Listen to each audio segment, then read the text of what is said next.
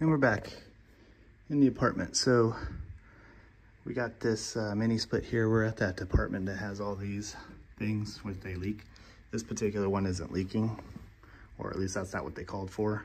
I'm probably gonna check the charge on this, but there's no power. Thermostat's blank, but I am getting high voltage because this is blinking. So we're gonna check the voltage first. So here we go.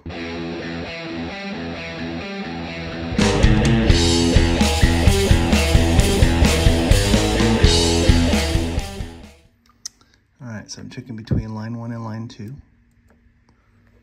And I got no voltage. Okay, but how's the pump working? Well, I think that means we lost one leg, because if I go line 1 to ground, I got 120. Line 2 to ground, I got 120.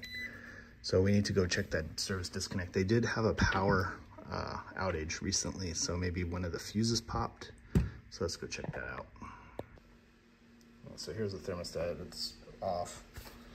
So I'm gonna check the breaker. Okay, so we're checking out our breaker. We have 213, 212. So our breaker is good. So now we need to, I'm gonna check the indoor head now that I've reset it. And then if it's still not where it needs to be, then we will check the disconnect up on the roof. All right, so yeah, we still don't have voltage after resetting the breaker. All right, so we're at our service disconnect. So we go line in, which is from our breaker. We're good. We go to load. And we have voltage.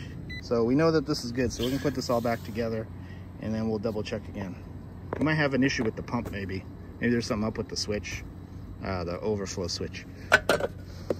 Okay, so this wire nut here is line 1. So you have 2 connections. One is power, line 1 for the pump. The other one is line 1 through the overflow switch back into line 1 on the head. So if we go,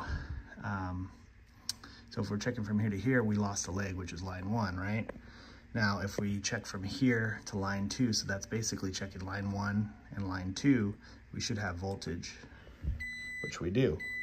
So that means the pump, for some reason, even though it's not showing an alarm, because usually this will blink red, it's basically, you have the high voltage going in through here, through the alarm, and then through this wire and into here. But for some reason, it's not making it past the pump, so therefore the head has no power, and that's why the thermostat doesn't kick on.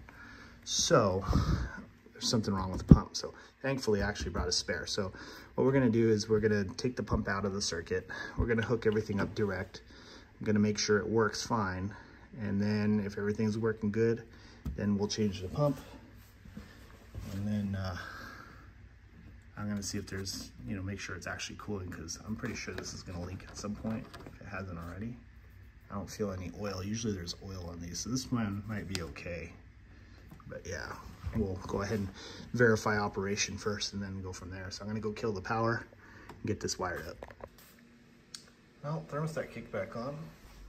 Unit's blowing air. So basically I've removed the pump and I have everything connected directly. So let's go ahead and just check our voltage. Pretty sure it's fine now, but yeah, so our voltage is there. So the overflow switch on here failed. This pump's nasty too, so luckily I brought an extra one with me, so I'm gonna go ahead and replace the pump. All right, I got the new pump installed. She's blowing cold. They told me not to bother off the refrigerant charge. Apparently this one was fixed, supposedly. So I think, as you can see, there's an oil stain here. So I think somebody charged it up and, did a charge and go. But as of now, it's working. So they told me they don't want to authorize any additional time to check that. So yeah. So anyway, I cleaned the filter too. Always check the filters on these. Worst callback ever.